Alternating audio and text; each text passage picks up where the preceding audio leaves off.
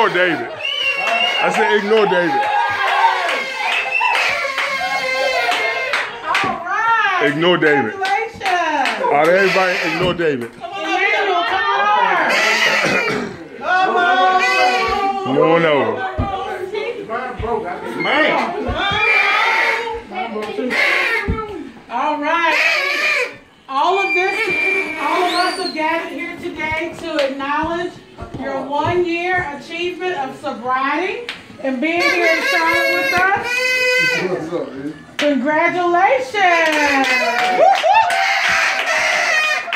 We are proud of you. All right. Okay. So, yeah. I told you that David and Jennifer and Mom and Dad were coming over, but that was just a little ruse. We're all here to support you. We got some food for you, and we want to show you our own symbols of love, okay? So the first one, if you get in the middle, please. Let me just do it like this. I don't know what y'all did with the remote.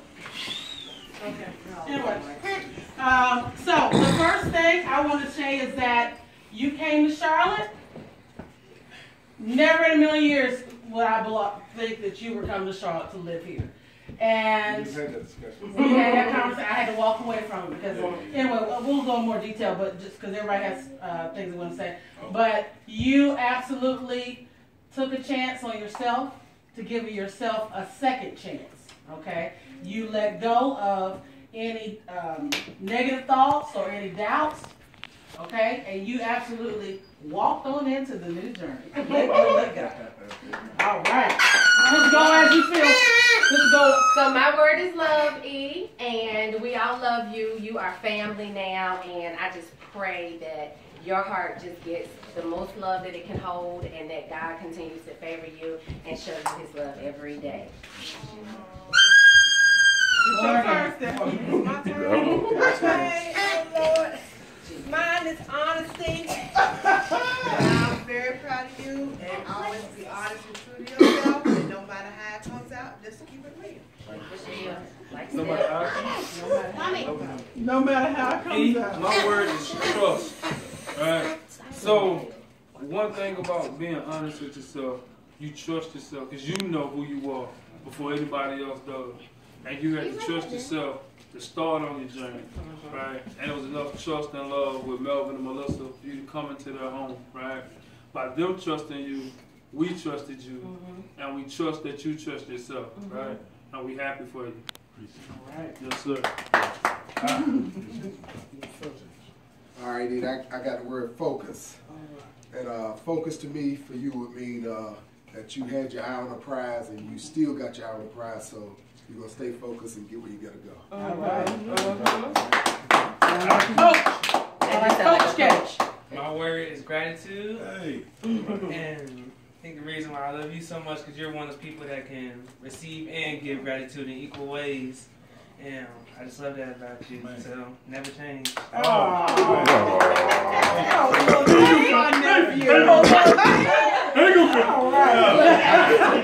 little faster right there. Mine is recovery. Congratulations on your recovery. And know the recovery is lifelong, not for the moment. That's right. Thank you so much. Maya, Morgan, y'all go ahead and go. Mine is prayer. Oh. So this one is love. Ooh, double up. You want to tell him that you pray for him or something? Pray for him? Okay. I like when you go to church early in the morning and go to church and praise the Lord at church. Yes, all right. You gotta give him your little heart. Give him your heart. Give him your heart. Hearts of encouragement. Please stop, man. You don't have Facebook. He should.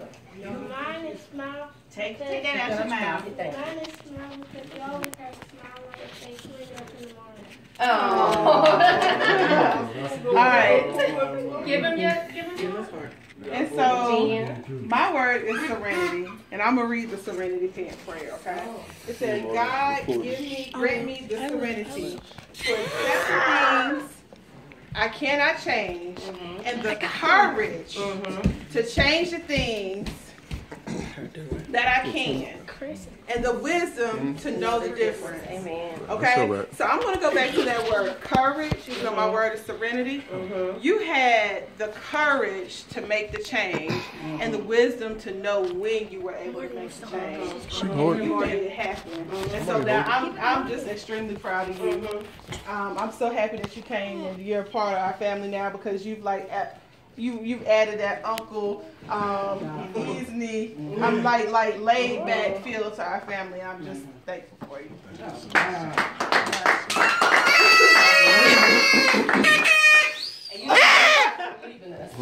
What's that? Melvin has 1 foot up 85. Oh my God. Of course, mine's his brother, and you already know you're my brother. You've been my brother since day one. You know, we spoke about this yesterday. We was bowling and playing pool and all this other stuff, and you know, I look out for you, and you know, you're my man. So that's all I'm in. All right.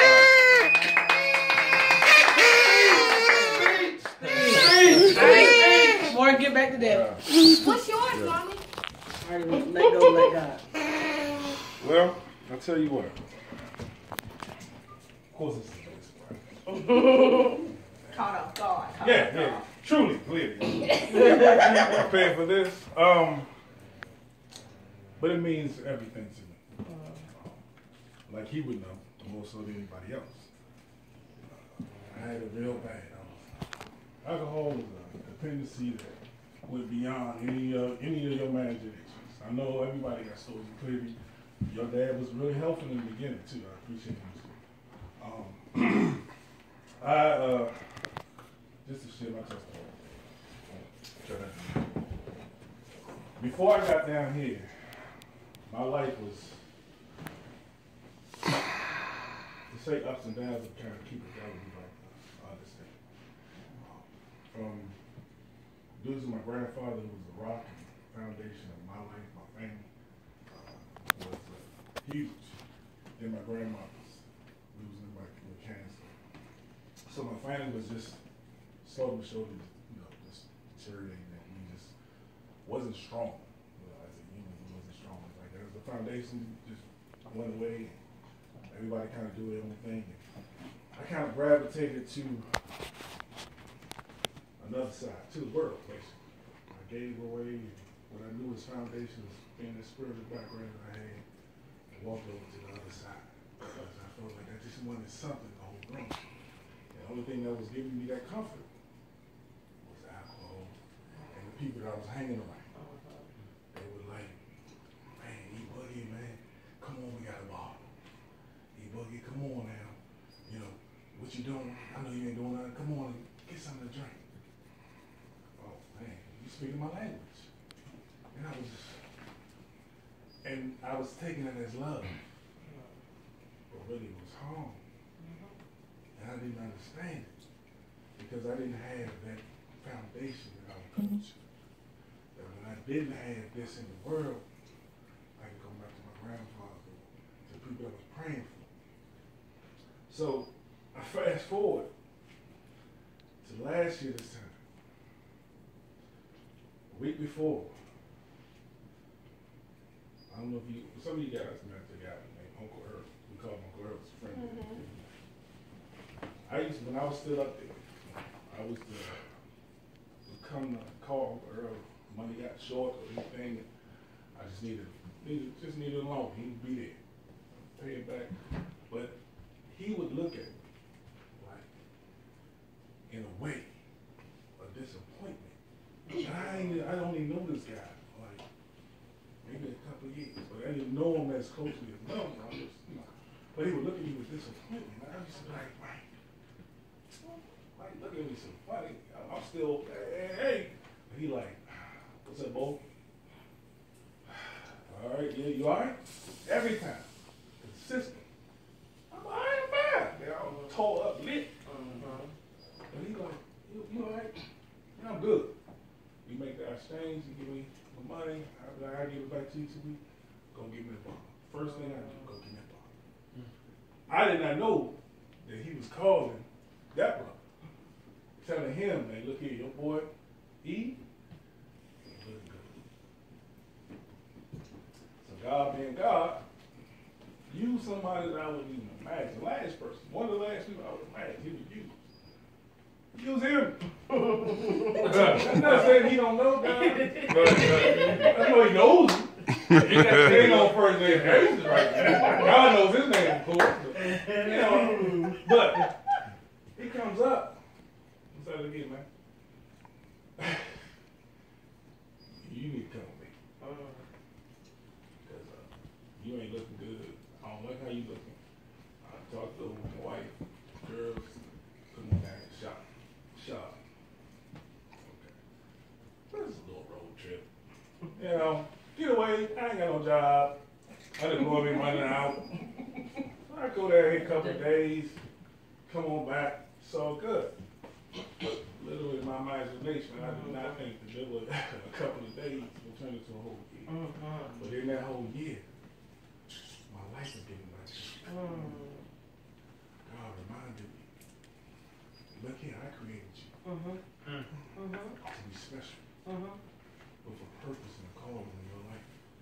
What you were doing up until this point was what I called you to do. Each and every time that you went out there and you did that life and you was reaching for something that you were looking for, that you thought you were getting in that life, that's why you always kept falling short. That's why you always kept needing more. You could never get fulfilled because there was no fulfillment in it. So when I catch you away, they say in a time of trouble he will hide you. He ain't not hide you just because you know that you're weak or anything like that. But he knows what's best for you. So he brought me to Charlotte away from all of that craziness up there because I needed to be reformed. I needed to be away from the distractions, away from all the things that kept me back. And I thought I would lose my mind at me. The first 2 weeks, matter of fact, the first 3 days, I had just a little bit left of alcohol. I drank a whole, you tell me, 6-hour trip, right? Y'all think about 6 hours, 7 hour trip? 6 hours? You stopped what, twice? How many times I got out the car? None. You ain't got to worry about it. Nothing. He stopped, went to the bathroom, he got something to eat. Actually, I want something to eat. No, I drank the whole way down. A whole half a gallon. Y'all know half a gallon. Half a gallon. All of that. When I got to the house, this much left. 2 days later, he came, they was in the living room. Can't never forget this. Called me downstairs. And this woman. He'll never give me no tough love. But he gave me tough love this night. And I know what happened to God. He said, look here. He looked me in my face. He said, look here, man. You my brother, you like a big brother. I love you. And I don't like what you're doing to yourself. If you keep going down this route, the way you're going, you're going to hurt yourself real, to a point where you ain't going to come back. I can't have that. But what I'm not going to do too while you're down here, I'm not going to support what you do. So you're not going to get nothing to drink from me. My wife ain't going to get you nothing to drink. You ain't got no car, so the only way you can get somewhere is if we take it. If we not going to take it, we'll get you nothing to drink. So you either going to have to, one way or another, you're going to kick this one way or another. Right? I went back in my room. What crazy nothing, damn me. I was drinking, but I ain't crazy enough to go down there and say it to her face. Somebody was looking out for me. But I had the reality check. That's what I need to get. And that whole time, like a couple of days after that, man, I've been in the hospital.